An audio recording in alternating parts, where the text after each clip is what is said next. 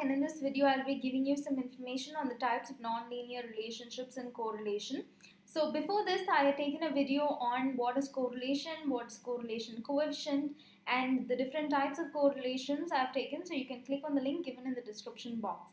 So now this is just a very short video with a little bit of information on the different types of nonlinear relationships. So to give you a heads up, a non-linear relationship is something where when you plot values for x and y variables, okay, for two variables, if the variables being plotted forms a straight line, then we say that they are linear. The correlation is linear. But if it doesn't form a straight line, then we say that they are going to be non-linear. And within non-linear, there are different patterns that get exhibited, different relationships, which is what we're going to see in this video. So the first one is quadratic relationship. So this is a form of a inverted U shape. So if you plot x and y variables for a particular scenario, you would find that it forms a inverted U pattern, which is a quadratic non-linear relationships. So you would see, for example, if I can give you in this scenario is, let's say the employees, they get satisfied based on their work, okay, whether there's going to be learning experience, yes.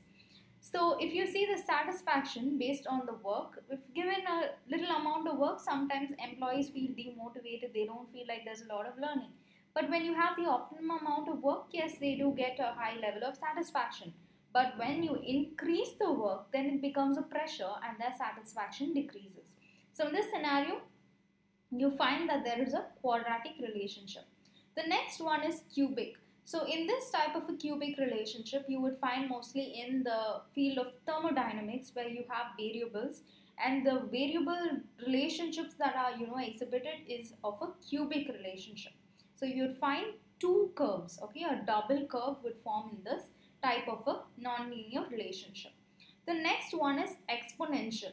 So when I say exponential, it means that the variables are constantly at a constant rate, they keep increasing or they keep doubling. So a very common example of this is the growth of bacteria. So over time, the growth of bacteria keeps doubling and increasing exponentially. So that's about the exponential nonlinear relationship. The next one is we have logarithmic.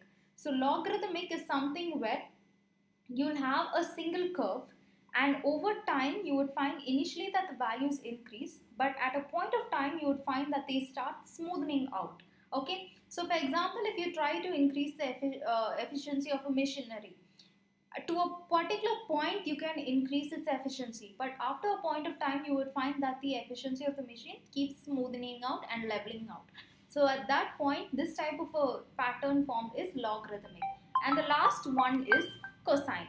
So the cosine relationship is a wave type of a relationship, where for example, you can see the sound wave pattern that forms a cosine, a wave pattern, which we call as cosine relationships and nonlinear correlation. So these are the different types of nonlinear relationships and correlation. If you found it helpful, please do give this video a thumbs up. If you haven't subscribed, please do subscribe to this channel, and also do share your feedbacks. Thank you.